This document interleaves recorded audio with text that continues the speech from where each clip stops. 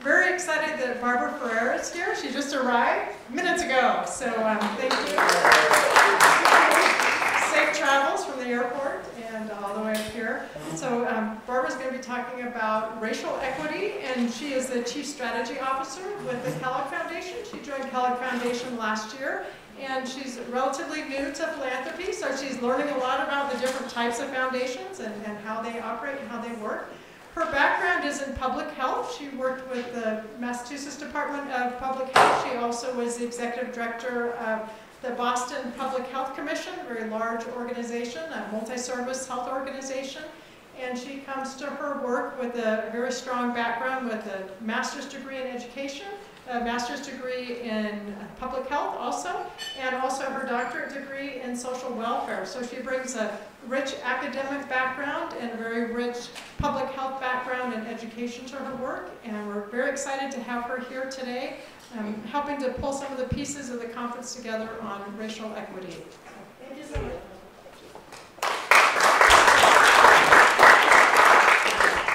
Thank you so much, Amy and Kathy, and I really want to thank all of you both for being here and spending the day together, and also for inviting me to speak. It's a deep honor, and I'm looking forward to actually meeting all of you who are staying at the reception and at the dinner and getting to know more about your work. I know a little bit from my colleagues, the wonderful New Mexico Kellogg team that's here, Kara and Alvin and Robbie. Also, Becky is here from our communications team. So, you know, I know a little bit about your work. I know a lot about the work that so many of you are engaged in New Mexico. And, you know, I'm thrilled that you've chosen to spend the day really thinking about philanthropy and equity, which is something near and dear to us at the Kellogg Foundation, but I also think it's a shared value across many communities in this country. So, you know, I wanted to spend a little bit of time, you know, just sort of grounding us in, you know, who the Kellogg Foundation is, and you probably know that as well as I do, the kind of work that we're engaged in. And then I wanted to really just flip and look at why is racial equity in particular an important focus for us at the Foundation? What does it mean for our work? I want to share some lessons that we've learned along the way, both lessons that we've learned at the Foundation, but also I think lessons that we've learned from all the different communities that we're working with. I think, as Amy said, you know, I was the health commissioner in Boston for many years. I ran a high school in Boston, a district high school. I was a community organizer. I've been close to work that so many people have been doing to really, you know, bring about transformational change on behalf of children and communities, but really with an explicit focus on making sure that we tackle issues related to racism. So I'm glad we're going to be able to have that conversation today. I'm hoping that I talk for, you know, no more than 20, 25 minutes, maybe it gets a little long, half an hour, but that I leave plenty of time for us to talk together as well and be able to enter into dialogue and hear from you about your ideas based on the work that you've been doing. Does that sound okay? And we're a small group, so if anything I'm saying along the way needs some clarification, don't wait. There's something I'm doing or saying. I'm going to show some data slides, so in particular, if I'm showing something that doesn't make sense, just, you know, definitely let me know and I'll try to explain it. But we have a vision and a mission at the Foundation. You know, we envision a nation that marshals its resources to assure that all children have an equitable and promising future, a nation in which all children thrive. And we're explicit about understanding that what we're really talking about is that all children have the opportunities and resources they need for optimal development. And so we're talking about resources from the very beginning, about how that contributes to the ability for children and their families to be able to marshal the resources that they're going to need to grow and to thrive, both as individuals and as a collective community. We support children, families, and communities as they strengthen and create conditions that propel vulnerable children to achieve success as individuals and as contributors to the larger community and society. And in particular, we're grounded in the legacy of our founders. So Mr. Kellogg, you know, back in 1930, had a vision of what it would take in order for children to do well. And when he set up the foundation, he was explicit that our job as keepers of his legacy and the resources that he gave to the foundation, we had to make sure we promoted the health, happiness, and well-being of children. But he had a deep understanding of how you went about that work. And he talked over and over and over again for the next 4 decades, around the importance of intelligent study, cooperative planning, and group action.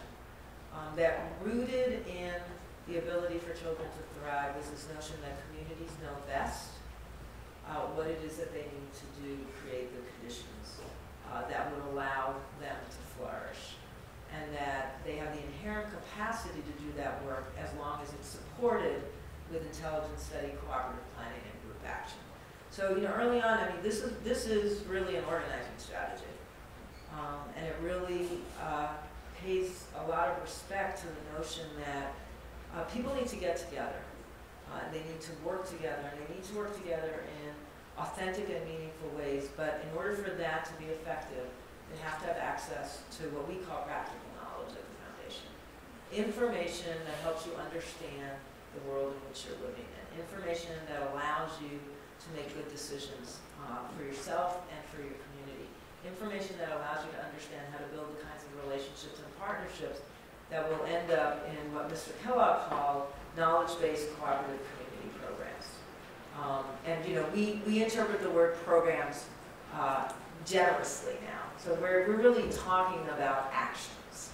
We're really talking about systems work, we're talking about policy work, and we're talking about practices when we talk about programming. But we're still grounded in this, I'm going to call this a theory of change now. We're still grounded in this deep understanding that in order for us to see equitable outcomes for children, we need to focus on practical knowledge, mobilize communities, skilled leadership, and community-driven, results-oriented actions. And we take from the legacy that Mr. Kellogg left us a particular lens around understanding the relationship of this work to tackling issues related to racism. So our commitment to our work and to our partnerships in our community is to come to this work using a racial healing and racial equity lens. And I'm going to talk a little bit about, well, what does that really mean? But it grounds everything we do, both internally and externally in our work. We're also, because of the legacy of Mr. Kellogg and our deep belief in the fact that communities have the inherent capacity to do for themselves, we're very focused on community and civic engagement. And all the many different manifestations that community and civic engagement will take depending on the communities we're partnering with. And we understand as well the need to support leaders. Informal leaders, formal leaders, rising leaders, all need acknowledgement and support as they work closely in their communities. Many of you know that we're particularly focused on young children, children 0 to 8 and their families, and that we do our work with an idea in mind that what we're trying to achieve are that all children are healthy, all children are educated, and all children live in economically secure families. Over the last few years, we've really focused heavily on what we're calling our place-based partnerships. In these communities, New Mexico, Michigan, Mississippi, New Orleans, in Mexico we're in Chiapas and the Yucatan, and in Haiti we're in 2 microregions. We've pledged to be there for 25 years, to work next to all of the wonderful people in those communities and the organizations in those communities to bring about the kind of change that allows children to thrive. And so many of you know us well because of our New Mexico work, but we have similar commitments in these other areas as well, and look forward to our work and our partnerships both with philanthropy in those named places, but also with our community partners and the residents that live, work, and play in those communities. Any questions to that? I'm kind of going quickly, so that we'll have time to talk. But so I want to stop for a minute. I want to look at a little bit of data, and I want to use this to really explain why, in fact, we're so focused on issues around racial equity. And so, first I want to look a little bit at New Mexico, and you all live here and work here, so none of this data is new, but sometimes when you see it all on one graph, you can't help but understand the moral imperative to act and act soon. If you look at New Mexico, you'll quickly realize that this is a state where the majority of people who live here are in fact people of color. The largest group of people, largest community of people are Latino people who live here. There's a significant number of Native Americans, American Indians who live here. There's also obviously folks of other races, and there's a significant population of African Americans in the state. On the measures of unemployment, median household income, poverty, educational attainment, the picture is pretty similar, where people of color, all people of color, do far worse than white residents in this state. And you can see in some places it's people of color are 1.5 more times likely to be unemployed, particularly Native Americans. The median household income is about 45,000. For whites, it's about 55,000. For Native Americans here, it's 32,000, and it's about 34,000 for African Americans and Latinos.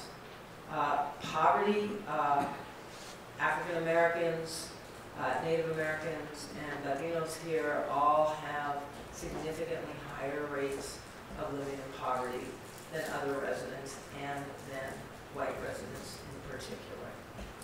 And if you look at health outcomes, the pattern remains the same. So I think there are 15 commonly collected health outcome data points on this table. And for everything except lung cancer deaths in New Mexico, people of color are faring far worse than everybody else. And some of the data is stark. So at the very beginning of life, infants of color infants who are black here in this state are almost 3 times more likely to die in the first year of life than white infants. And the death rate at the end of life is highest for black residents. And in between that, you'll have startling facts like Native Americans die of diabetes almost 4.5 times more than white residents. And if you go back and you look at the obesity rates, which we all know can contribute significantly to diabetes, you'll see only about 1.5 times the rate of obesity amongst populations of color, particularly Native and Black. But the death rates associated with diabetes are significantly higher for people of color.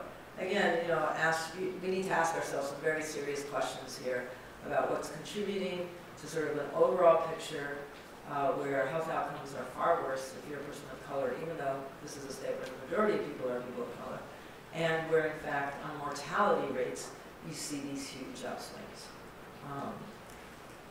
And Albuquerque, not much different in terms of the picture. Again, the majority of the people that live in Albuquerque are people of color.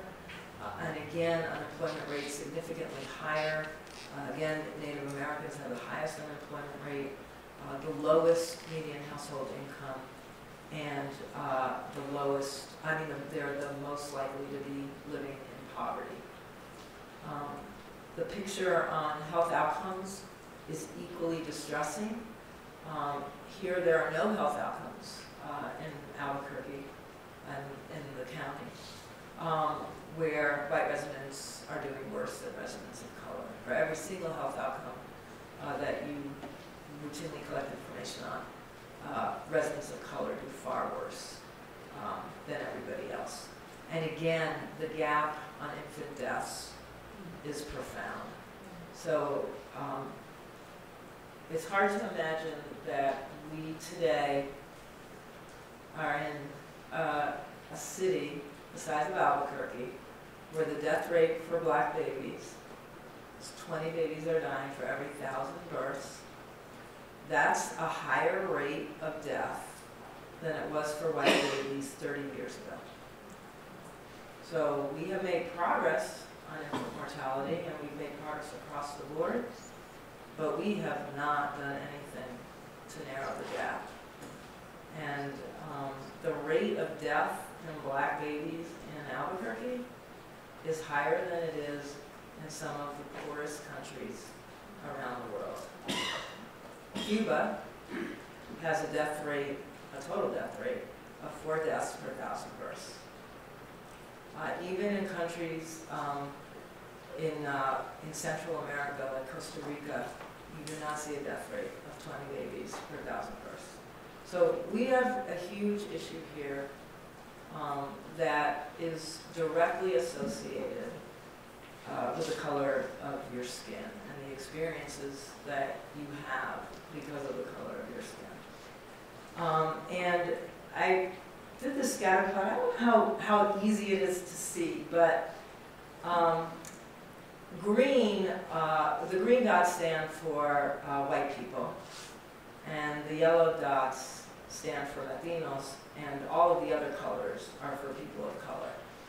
And what you'll notice is Albuquerque is a city that has a lot of residential segregation, where there are parts of the city that are predominantly white and parts of the city that are predominantly places where people of color are living. And you know, this isn't just Albuquerque. This is really just about every city in the United States. So this isn't a special circumstance. But the reason it's important to look at this is, you know, we all know place matters. You know, sort of where you live has something to do with the resources that might be available that might promote well-being, as well as the exposures that might limit your well-being. So I put this up there because I think it's important for us to know that we've got terrible outcomes by race. We have a fair amount of segregation by race. And not surprising when we looked at a Child Opportunity Index, which is a nationally recognized index that I think it has about 19 indicators that it looks like: educational opportunity, health and environmental opportunity, social and economic opportunity. When they collect data and give a composite score based on the standings in each of these indicators, the darker colors stand for places where there's more opportunities for children to do well. The lighter colors stand for places where there's less opportunity for children to do well. And you'll notice immediately that this looks like a scatter plot of where people are living. Those communities that are predominantly communities where people of color are living, we see far less opportunities for children to thrive than those communities where predominantly white residents live. The question becomes always when I sort of show the data is what really causes the inequities that we all talk about. And you know, oftentimes people first go to this is something that's really rooted in the individual behavior of folks. So when you look at the fact that high school graduation rates aren't high in communities of color, or they're having poor birth outcomes, babies are dying more, or they have high unemployment rates, lots of people immediately sort of go to, you know, perhaps they don't take care of themselves well. They may even go to perhaps they don't have good access, maybe they don't have insurance. They're not really focused on education, they don't have a good family life and that's really contributing. Lots of people will go, this is really not about race, it's about poverty, and we should really be talking about poverty and the distribution of income. But the reality is, when you look at the data on any one of these indicators that I presented, particularly on the health indicators, and you control for poverty, you still see a significant gap by race. So for example, on infant mortality, black women who are middle class, college educated, have poorer birth outcomes than white women who've never graduated from high school and live in families with income under $10,000 a year. That's national data and that's local data. Black women who get good prenatal care, they have adequate prenatal care, marker that they're kind of taking care of themselves, have worse birth outcomes, 1.5 times more likely to have a baby die in the first year of life than a white woman who's gotten absolutely no prenatal care. Black women who don't smoke at all, 1.5 to 2 times more likely to lose their baby in the first year of life than white women who smoke every day and smoke while they're pregnant. So some of the things that we automatically jump to is that these are the reasons that cause these inequities. Really, in fact, both they're not true and they don't contribute enough to the gaps that we see that we should say that that's what we need to be focusing on. I'm not saying that income isn't important. I'm not saying that women should smoke when they're pregnant. It's really important not to smoke when you're pregnant, and it's really well established that having money helps you have the kinds of resources and opportunities that can contribute to your well-being. But it doesn't explain the gap.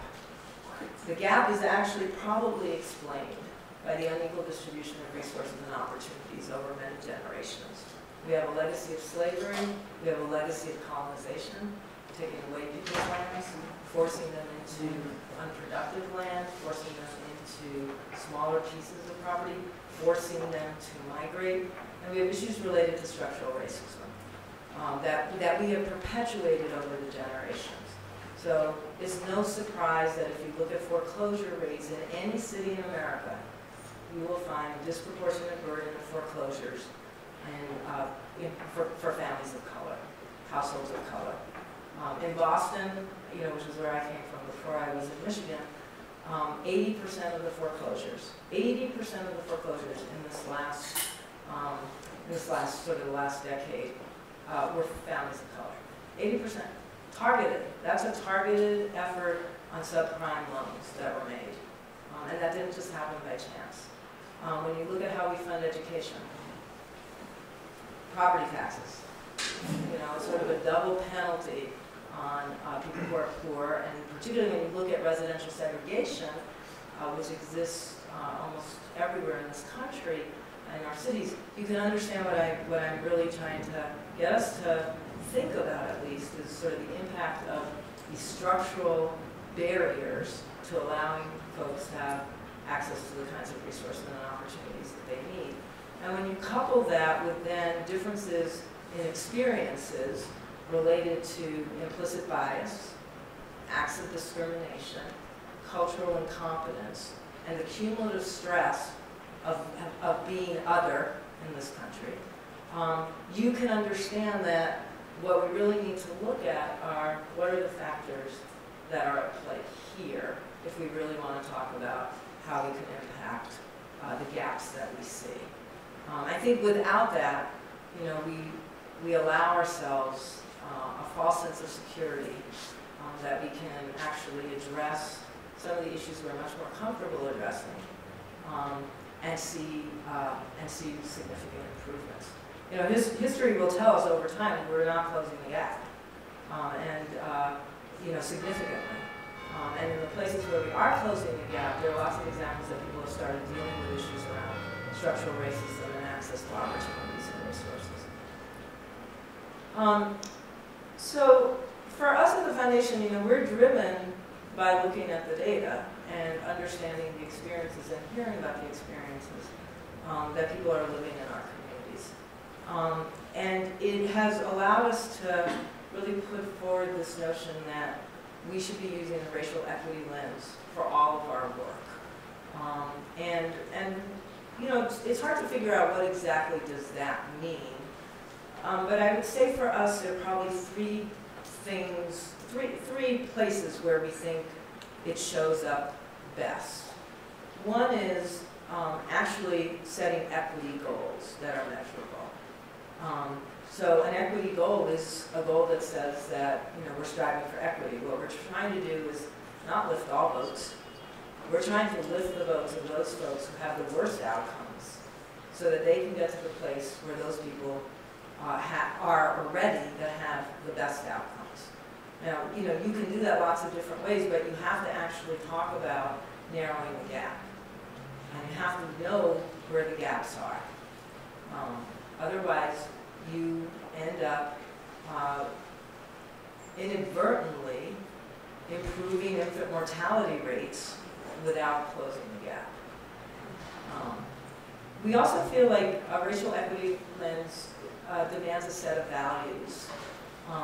And inherent in those values is the notion that people most affected by issues and challenges often both understand those issues best and understand what are needed for solutions to those issues. And so we need to really emphasize with the racial equity lens, you're constantly talking about a two-way communication channel. It's not enough. It's not enough for us to say we have good information, let me give it to you. We who are here with lots of resources have some good information that we want to share. Even if we want to share it in an appropriate way, it's equally important for us to acknowledge that there's lots of good information in communities that we need to understand and that we need to use ourselves as we try to be good partners. And that, that sharing of information really starts with the notion that we respect community knowledge. And if you're going to respect community knowledge, then you've got to figure out a way to understand and learn about that knowledge that sits in our communities and sits among the residents and the organizations that are working hard in those communities. And that's been important for us at the foundation because I think it's been a different way for us to understand what it means to really be respectful of everyone and everyone's contributions. And then I think the last issue for us has been a racial equity lens will call for a realignment of resources. It does call for thinking about a different way, for those of us who are in philanthropy, of thinking about how to use our resources and how to create, and who we should be creating partnerships with. So I don't think you can have a racial equity lens and not end up with having conversations about how to realign your resources. I think it would actually demand us to think about other ways of both doing our partnerships and thinking about where our resources are best used. So we've over the years we've developed some sense of some strategies that might be helpful as we think about doing this work more competently. And one is this notion of building our knowledge base so that we can, as organizations, philanthropic organizations, develop both institutional and personal competency to engage in a sustained effort to really address issues related to racism. And this is hard. And, this is really hard work. We have a hard time talking about racism in this country. Those of us with white skin have a hard time talking about white privilege. We have a hard time listening actively and intently to the narratives and the stories that people need to tell us. And you have to be willing to go both on a personal journey and an organizational journey at the same time. That's really hard because we're all in different places when we come to this work, and we all have to grow. I mean, we all have to grow and just to be good people. I think we're always growing. But to allow people to have time and space for a personal journey while you're trying to move your organization on an organizational journey is difficult and hard work and takes a deep commitment. But we don't think we can be good partners if we don't take on this task. So many of you know that the board at the Kellogg Foundation embraced the notion that we are striving to be an anti-racist organization. I mean, we're explicit about what we're trying to do with our internal work and our internal commitment, and we would urge organizations to think hard about what their commitment is as well, if they want to be the best partners that they possibly can be to build a more racially just world. The second strategy that we've really come to recognize its sort of central importance, and you can see Mr. Kellogg told us this in 1930, is around resident engagement and community empowerment. And we call that community organizing. But it's central to the work, and we really recognize that also that sometimes is hard for us as well, because I think as philanthropic organizations, we often have ideas about the kind of work we want to see happen, and what we think are the best practices. And we too grapple with the notion of making sure we're being good stewards of our money, and that means some accountability. And sometimes that is hard to do when you're asking and allowing communities to really lift up their own voices and their own ideas. So I don't think this is easy. And I think the other part of that that's not easy is racial equity work isn't just within our institutions, it has to happen within our diverse communities. And for us that looks like racial healing. We actually call the coming together of diverse communities to understand each other's stories, to tackle issues around implicit bias and white privilege as a racial healing journey. And so part of supporting resident engagement and community empowerment is also creating space for racial healing in our communities. And the last thing is this sense that we can't go at this alone. None of us can do this alone. No one sector can do this work alone. And we have to probably think harder about what does it mean to strengthen our partnerships across the diverse sectors. How do we work effectively with residents in our communities, with community-based organizations, with business, with the faith-based community, with elected officials? What does that work need to look like? And as a philanthropic organization, what's our responsibility to show up differently in that space in a way that actually allows us to come together in these strong partnerships that go across many sectors. So I would say, for us at the Kellogg Foundation, we look at these three, sort of legs of the stool as being opportunities for us to think about how to do our work in a way that really honors our commitment to racial equity.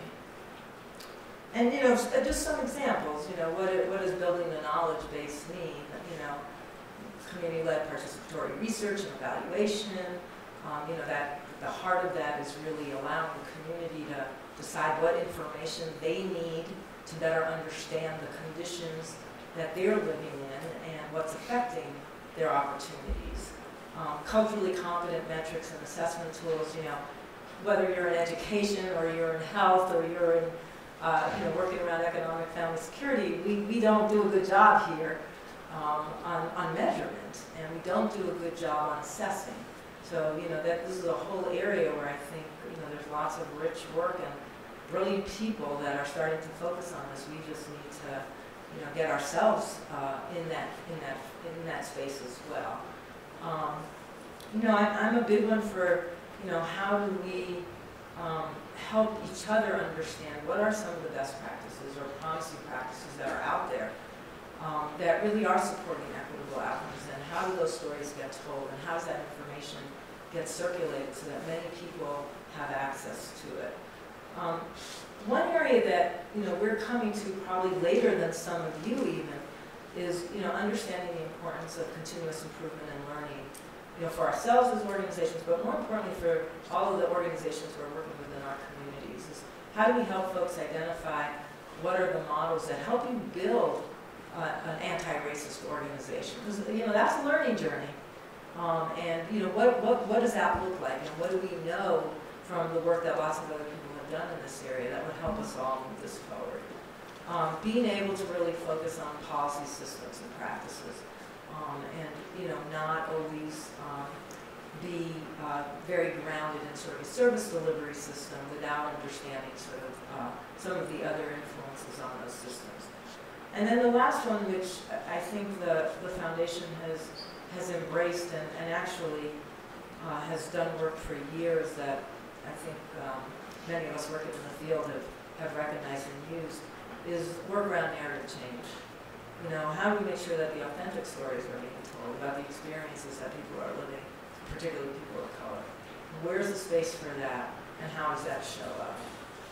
And then, I did want to say, part of building the knowledge base is understanding that it's, again, it's all about communication. Like, this information has to be accessible. There has to be this two-way street. Good information coming in, good information being able to go out to lots of people, so that it's not sort of a closed community that has access to the kind of knowledge that really helps you make a difference in the work that you're doing.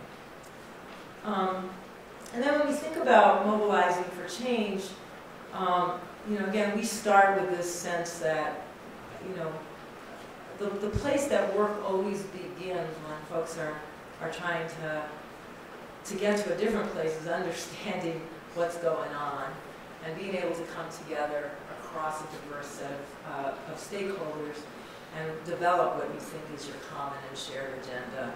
And, in order to do that, capacity building is really important. And for us, peer-to-peer exchanges, learning from each other is really important. Making sure that we're really paying a lot of attention to being inclusive in our ways of bringing ourselves together, so that we're not inadvertently leaving folks out, either because of linguistic differences or cultural differences. And then, as I said before, we feel like we all have to constantly be on a journey around racial healing when we're working with communities and side by side in community.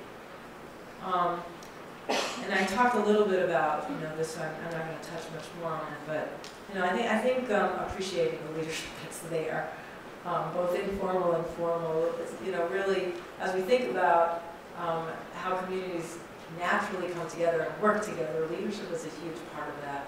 Oftentimes we get very focused on formal leadership and we forget to appreciate informal leaders and local leaders that are emerging. And I think one place where we as a foundation have found it helpful for us to be engaged is around local and national networks that really support leaders. So again, you get that peer-to-peer exchange, but there's also opportunities for people to learn and grow in those networks. And we have found this to be very helpful in helping us both, get really, really share good knowledge, but also really helpful on sort of the mobilization strategies that actually can be effective. And then, when we think about partnerships for change, we're really about realignment of systems. So that, really what we have are systems, whole systems, holistic systems that support child well-being. And that we're doing that by braiding public and private resources. One of our roles is, that we're good at, I think, in philanthropy is leveraging. And I think that's important. I think leveraging in particular public resources becomes more and more important today. And then really thinking about what are the outcomes that we need to be looking for so that things become scalable. And I'm going to talk a little bit more about this issue around outcomes, because I think we all get confused here. I know we do it. Foundations are, what does a return on investment really mean if you're committed to racial equity? But I want to just pause for a second before we sort of get to the challenges and talk about why I'm hopeful, both personally and why our organization is hopeful. And we think that we're in a place where we should be, and a deep commitment to racial equity pays off. So I'm going to talk a little bit about Boston. I'm just going to use one example. I want to talk about infant mortality because it's almost entrenchable. I mean, it hasn't budged in most places in terms of the narrowing of the gap. So I'm going to look at rates in Boston over about almost a 12-year period. And I'm going to look at this because I was in Boston for this 12-year period, and work started, fits and starts, around addressing the gap in 2000. And you can see that while we haven't closed the gap in Boston, we have narrowed the gap significantly. And in fact, in this last time period that we have data for, because infant mortality data often lags, the infant mortality rates for blacks is the only infant mortality rate that continues to show a statistically significant decline. And you see that no matter how you cut the data. So if you look at infant mortality rates for the first 30 days after birth, and then for 30 days up till the full year, you can still see this pattern of significant decline in the rate for black babies. And it's matched by a decline in low birth weight, which we know contributes to high infant mortality rates, and preterm births, both factors that really contribute a lot. And you can see on all of these, you know, the place where we're actually having significant change right now is on the rates for black babies and seeing improvements in those birth outcomes. And, you know, people ask, you know, what changed? I think the first thing that changed is starting in 2000, we started talking about racism in Boston and the impact of racism on birth outcomes. And we used our data to tell stories that were real stories about what was going on, to dispel the myths that black women's babies were dying in the first year of life at 4 times the rate of white women in a city that has universal health care coverage. Because that, even back in 2000, everybody's health care, if you didn't have money, you can get free health care in Boston. We have 25 community-based health centers for a city that's only slightly larger than Albuquerque, and all of those health centers offer free care. We have 11 birthing hospitals. So this was a resource rich. We have academic centers of excellence that train all kinds of health professionals. And back in 2000, black babies died at 4 times the rate of white babies. And we needed to start telling the story about what that really was and what it wasn't. And we needed to be in communities, and we needed to allow the people who were experiencing this to tell their stories, to give them information and opportunities that allowed them to actually counter the narrative that was out there about what was causing high rates of poor birth outcomes. We also made some strategic decisions to stop targeting resources for poor women and to target resources instead for black women. And that was hugely controversial in the city of Boston. Many of you know Healthy Start. It's a program that really is to reduce inequities and outcomes. But Healthy Start in Boston just targeted poor women and didn't really target black women. And so what we saw was the rates were improving for white women and they weren't really improving for black women, and we weren't closing the gap. So we actually took all the Healthy Start resources and we created programming that was very specific to the needs of black women. In creating that programming, we focused on maternal health before women got pregnant, in between their pregnancies. Really, the notion was focus on maternal health and maternal well-being so that women feel well supported. Reduce the stress associated with racism, address issues around housing instability, which is particularly hard in a very segregated community, and really think about improving social cohesion and support. Now, these were all issues black women raised. These weren't issues that other people said, this is what you need.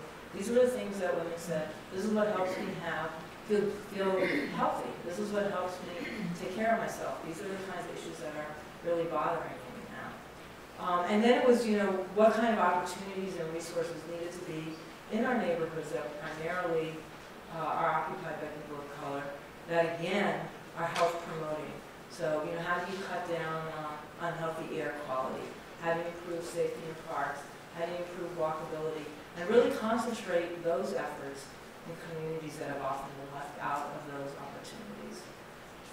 And I think this contributed significantly to the reductions in infant mortality rates and reductions that we're seeing in some other rates as well.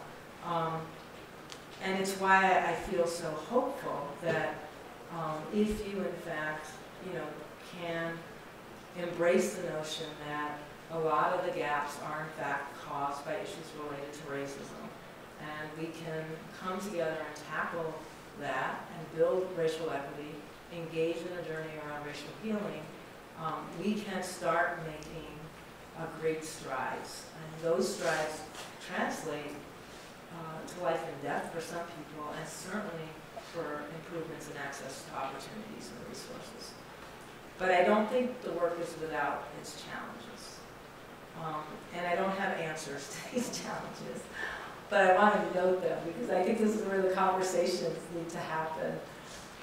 One issue that we always come up against is how do you address inequities? It's very, we can talk about positive, let's build racial equity, but at some point you have to acknowledge the gaps. And how do you talk about the gaps without further stigmatizing those folks who have the worst outcomes? When I was a headmaster, I was in a high school, all my kids were, it's a district high school, Boston Public Schools, a district high school, all kids of color. And, I had all this health data and education. I was really into let's come together as a community and let's really tackle these issues. And, kids would tell me right to my face, Miss, why are you showing us this? This just makes us look bad. You shouldn't talk about this data. This data just makes everyone think we're losers. You put this data up that says that we don't graduate, at high rates. You put this data up that says we have higher rates of STDs, whatever. This data just is making us look bad, and we don't want to hear this, and we don't want any part of this. And I think that's reality. And that is the conversation that we need to have, is what does it mean to talk about authentic stories in a way that doesn't diminish self-worth and continue the story of devaluing the individual lives of people in our community. Because who's getting blamed is a big question that's out there. So I think as we think about this work, we have to really embrace the narrative change work that comes along with it so that it doesn't end up further stigmatizing and furthering some stereotypes that already exist. Internalized racism is a huge issue that comes into play. So we need to be mindful of not perpetuating, however well-intentioned we may be, not perpetuating stories that devalue the individual lives, that don't tell what's authentically happening, that don't really highlight the root cause issues in ways that people can understand and talk about. But I'd be anxious to hear more from you on what your experiences have been.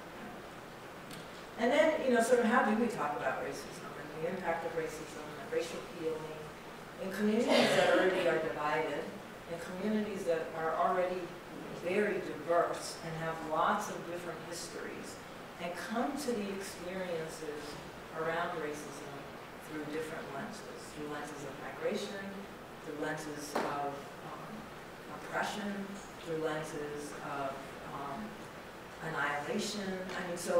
Where is there space on the racial healing journey to understand in this country we've got lots of histories that need to be shared and understood. We've got to create space for that so that we can all work together. And I don't think that's easy either. And I think, it's mixed how successful folks are in really trying to have and sustain that racial healing journey. And bring in folks who aren't haven't already started thinking about these issues and grappling with these issues. You can't just have the people who understand racism in the room or who experience racism in the room. You've got to have the people who are perpetuating racism in the room as well. And then the last one is, how can philanthropy help, and how do we make sure we're not a gatekeeper standing in the way of equitable opportunities? And I particularly highlight that issue because I think it comes up for all of us around accountability.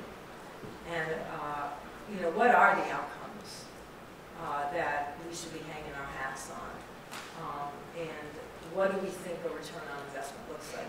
Many of us have boards that we're responsible to, other organizations we may be responsible to, donors that we're responsible to. So how do we figure out a way for us to stay true to this work, which we know is going to take a very long time, identify ways that we can demonstrate that we're making progress without falling into, show me that for every dollar that's getting invested here, you've got a return that's either equal to that dollar or greater than that dollar. Because it's hard sometimes to put dollar amounts on values around relationship building, on leadership development. So, and, you know, I'd be interested on how you all have been thinking about this, and I know that we could share some of the ways we've looked at this at the foundation. But I close by saying it's okay not to have all the answers right now. I actually don't think we should have all the answers. I don't think we should wait until we have all the answers. I think what we need to do is change the questions that we're asking of ourselves. And so, you know, I put just some examples here, sort of a conventional question that we may have asked, or we may still ask, is how can we promote healthy behaviors?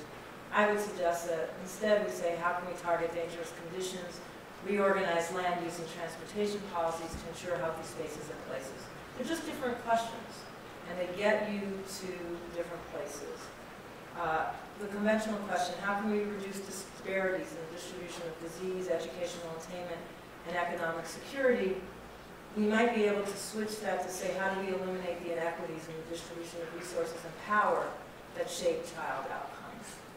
I'd say in the past we may have said, what social programs and services do we need to address disparities? And now we might want to ask ourselves, what are the types of institutional and social changes that are going to be necessary to tackle inequities?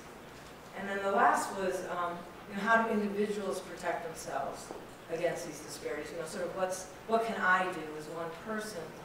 And, you know, I don't think that that's not important, but I think for us, maybe we should be asking, at least as a corollary to that, what kinds of community organizing and alliance building are necessary to protect communities?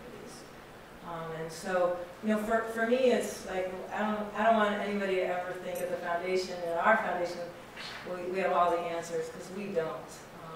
What I think we've done is tell ourselves how important it is to ask the right questions and to really struggle when things get tough, and to understand that, you know, we're driven by a set of values that are really, really important and need to continue to guide us on our own personal journeys, institutional journeys, and our journeys in partnership with you and the communities we're in service of. So thank you, and happy to take questions and comments, your ideas. And, you know, I know there's a lot of wisdom in this room, and so I don't want anyone to think I'm trying to claim a special space. This is sort of where we are in the foundation, and I know that lots of good work is happening in New Mexico, and there's a deep commitment to equity, racial equity here. So be anxious. I think people should just share. They don't even need to direct these questions at me. Just, you know, feel free to share your own experiences, your own questions, comments,